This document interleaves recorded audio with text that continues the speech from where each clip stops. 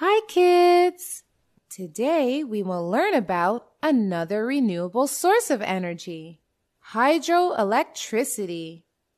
So let's start. Hydro means water, and hydroelectricity is electricity produced using water. But how? Let's see. Hydroelectricity is mostly produced in big structures known as dams. Dams are big structures made on rivers that store a huge quantity of the river's water in a reservoir. And these reservoirs are too large and possess great height.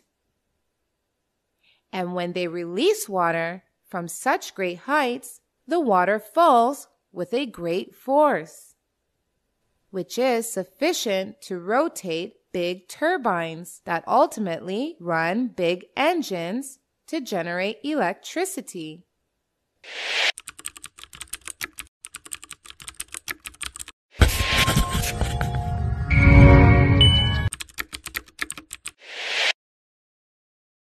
TutWay has thousands of animated videos on math, English, and science to clear the core basics of these subjects. Now, let's learn advantages of using hydroelectricity. First and foremost, advantage is it is clean energy. That is, it does not pollute the environment in any way. And no fossil fuels are burnt to produce electricity. Secondly, it can be a domestic source of energy. That is, any state can produce its own electricity without relying on international fuel sources.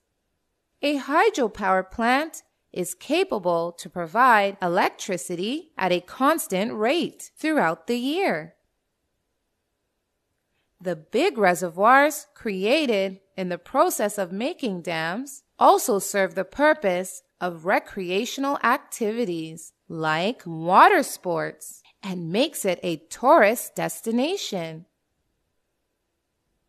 Now let's learn some of the disadvantages of hydropower. Firstly, dams are very expensive and time-consuming to build. People in the flood regions of the dams are forcibly moved to other locations. Construction of dams also causes geological damages. For example, the construction of Hoover Dam triggered many earthquakes. Dams also arises international conflicts. If a dam is built on a river that passes from more than one country, the country that builds the dam gets the control of the flow of the river, and the other country has no control over it. So it can be flooded if the other country opens the gates of the dam. Now let's learn about another renewable source of energy, and it is geothermal energy. A lot of energy is stored beneath the earth in the form of hot, molten matter. And this energy can be trapped through various means.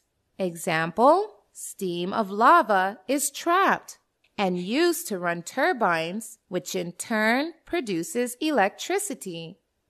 It is a clean and sustainable source of energy. This heat energy of molten matter can be trapped from a few miles beneath the Earth's surface using a geothermal heat pump system and can be used to keep our home warm.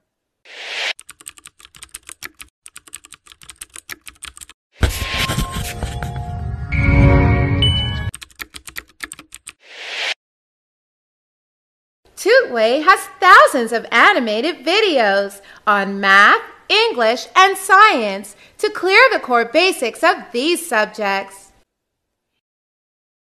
It helps to melt the snow from the sidewalk to provide us hot water throughout the year.